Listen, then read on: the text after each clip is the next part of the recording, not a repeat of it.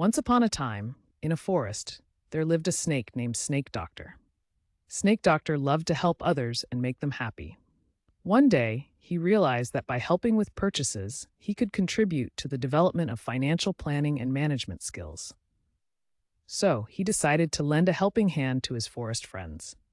And as Snake Doctor helped his friends with their purchases, he learned that being kind and generous not only made others happy, but also brought joy and fulfillment to his own heart. And so, Snake Doctor became known as the kindest and most helpful snake in the forest. And he lived happily ever after, spreading kindness and wisdom wherever he went.